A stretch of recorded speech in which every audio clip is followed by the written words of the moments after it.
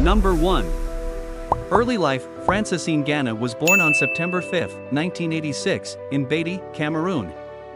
He grew up in a small village and faced various hardships during his childhood. Number 2. Escape to Europe. Ngannou left Cameroon in 2013 and embarked on a perilous journey to Europe, crossing the Sahara Desert and the Mediterranean Sea to reach Spain. He ended up in Paris, France, where he began pursuing his dream of becoming a professional boxer. Number 3.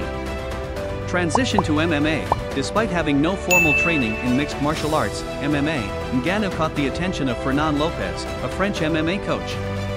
Under Lopez